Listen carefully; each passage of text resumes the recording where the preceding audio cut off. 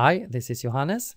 In this video, I'm going to show you how you and your colleagues can use an Excel workbook like this one to work with your data in SQL Server. In this example, I have a table in SQL Server with resellers information that I would like to update through Excel. To do that, I will create an Excel workbook like this one, where I can add new data, or I can update the existing data. When I save the workbook, the changes that I've made will be pushed back to the database. I click Save. I switch to the database. I do a refresh.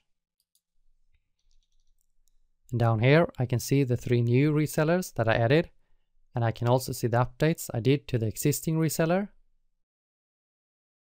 To create this Excel document where I can work with my SQL Server data, I start with a blank Excel workbook.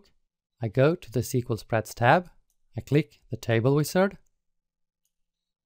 I select my database and table. Reseller. I click Next. And I select which columns to include.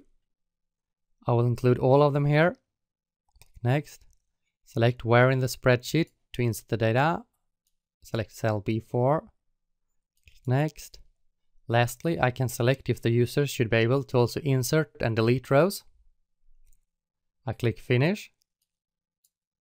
And the data from the SQL Server table will be loaded into the Excel workbook.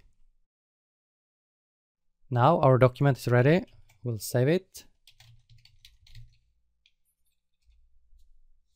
Now we can go in and change a value. Click Save. Go to SQL Server. Do a refresh. And we can see that the update that we did in the workbook is also transferred to the database.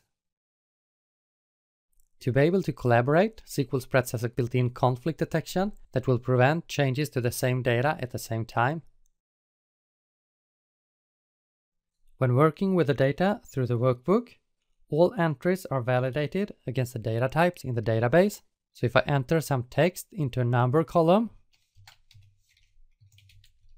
I will get an immediate feedback that the data was wrong, and I can go in and correct the value. In this way, you can be sure that the data entered by your users is always valid.